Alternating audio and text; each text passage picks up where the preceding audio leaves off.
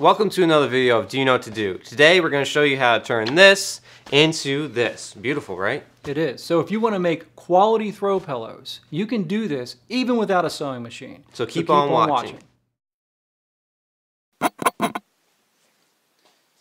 Here we are again. We're just testing. Hello. We're going to show you number 3.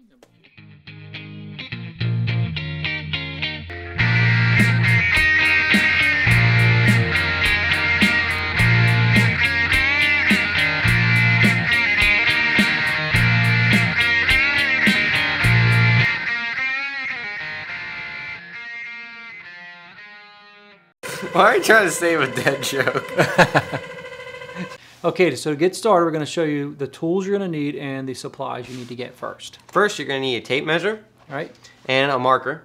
A pair of scissors, a straight edge, or a ruler. Either one's going to work just fine. Very simple. Now, the supplies that you're going to need, this is some muslin. You can use any other fabric that's light and easy to mark on. Yeah, so you don't have to buy something you don't need. So if you have a light color fabric, use it.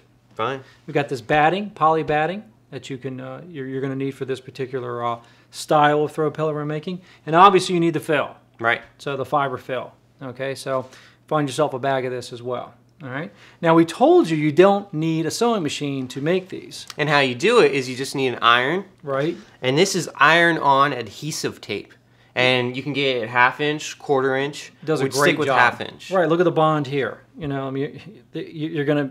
What are you doing to your throw pillow? You don't need more than this. So you don't even need a sewing machine. And the purpose of this is you can make as many high-quality throw pillows as you want because you can buy them inexpensively. Yeah. But you get what you pay for. They usually mat real fast. They ball up in the inside. They have clumps. It feels like a polyfill in there. We got a trick to keep those clumps down. So just let's go forward and start making the throw pillow. Let's get started. So now we're going to show you how to cut down your fabric. Right. It's very simple.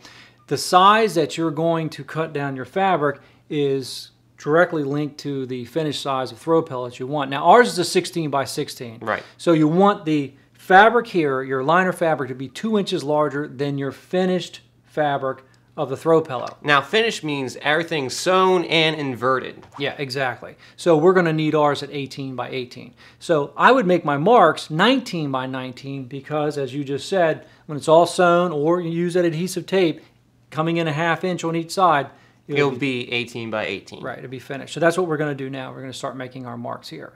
All right, so let's get started. Now, I did notice that the T-square is, or this is called a T-square. It is, so it's drywall not a regular T-square. ruler. No, and you don't need that. It's inexpensive. They're not that expensive at these, box stores. But you don't need it. You can just use a simple ruler. And what you can do is, especially if your ruler has marks on both sides, let's just take, for example, the 10 and the 38. Both of them have a line. You would make a line, or you can use a salvage. This is a clean, nice, straight salvage right here. So we would just take the marks there, the line here and the line there. Line them up as best you can, like that. Right, and then you would just make your mark here, and now you got hopefully a perpendicular line to your salvage. Right, to the salvage. So it's just an insert. You're going to be fine. You're not lining any patterns up. So don't go by the T-square if you don't want to. If you want to, then great. You can use it for other things. Drywall. Okay? Right. Yeah. So what we're going to do is cut it 19 by 19, and then we're going to show you a little trick when we get down here too, so it makes it easier for closing it up. All right, let's do it. Okay. All right, there we go, 19 by 19. Okay, so we're good to go. Now, a little trick that you can do is leave a tab for yourself on this end. So when you get to the sewing table, or if you're using the iron and the adhesive tape, it's easier with everything stuffed in there to close up the insert. Yeah, because you won't have much excess left. No, it's a little bit of a pain shoving it underneath the sewing machine there. So all you do to get this mark is find your halfway mark. Right here. Right, Make ours a mark. is 9 1/2, okay? Then we gave ourselves 6 inches from that mark here, 6 inches from that mark. Right. Okay, so the tape measure, the metal, the width is 1/2 inch. And I just did a rough guideline like that, a little rough line right next to it. And then end them off with some small marks there.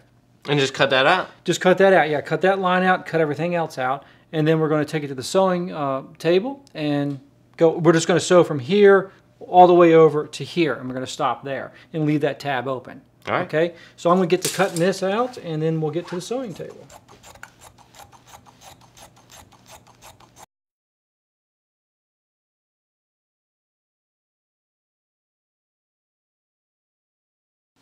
Okay, so this is all sewn. We're going to simply invert this. Now, as he does that, I'm going to show you the poly batting. This is 1/4 inch. You can get 1/2 inch or 1 inch. And the thicker the better because of the poly fill. Yeah, definitely, because some of the polyfill is very lumpy and it's not soft. It just depends on the quality that you get. So the thicker is going to hide any poor quality fill that you might have gotten your hands onto. But this is pretty good here. This is soft. Definitely, definitely. Right. Now that you got that inverted, we're just gonna... another thing too, the thicker the polyfill, I mean the batting, the less polyfill you're gonna need. True. You don't want to overstuff these things, especially if you really use them to take a nap. They can become like a brick. Just like the back cushions can. We can overdo them pretty fast. Right. Okay. So all you're gonna need is your poly batting. Right, we got 2 layers here. Okay. And we're going to take our scissors and cut it right out. Cut right along the line there, right next to it. Now, I usually have green scissors that I use for cutting batting, but somebody walked off with my scissors. We won't say who she is, but nonetheless, they're gone. So let's cut this out and get going. All right, we'll get back to you. Okay, so we have the batting all cut out to the exact size of the insert. Right. Okay, and we got to get it in there. So the best thing to do is keep them together. Okay? Fold it in half. Fold it in half. Get it inside the cover there. All right. As you do that, I'm going to collect the polyfill right here. Okay. All right. It's best to do them together because if you do one at a time, then you might end up messing one up while you're putting in the other one. That you already did. Just get the lay down. Get it up in the corners there as far as you can. Yeah, and just try to make sure it lays flat because you don't want this to be lumping. Right, and if you find that it is lumping, then take it out and cut it down a little bit. It's a little too big. Because that's the purpose of this this batting, is to keep down the lumps from inferior fill. But this is good stuff we got going here. But if you get yourself across or get your hands on some inferior fill, it's a mess. So this will eliminate. I was so excited when I ran across this. I was working them. I got sick and tired of shoving them in there, trying to make them all smooth and standing on top of them. And then I realized, you know, why not just have some Decor and put that and make like a cover of its own and put it in there. And ever since then, I've never gone back. It's worked ever since. Right. So this is a good trick. You're going to like it. Okay. So now we're just going to fill the cover with the polyfill. Yep. Just take it and sandwich it in between.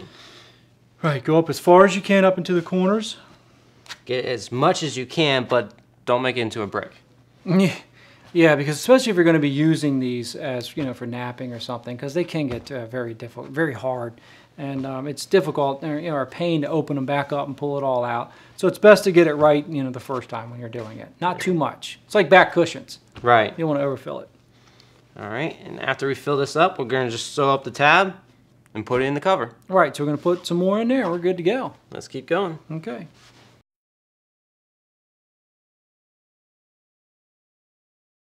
So now you see it all sewn up and ready to go.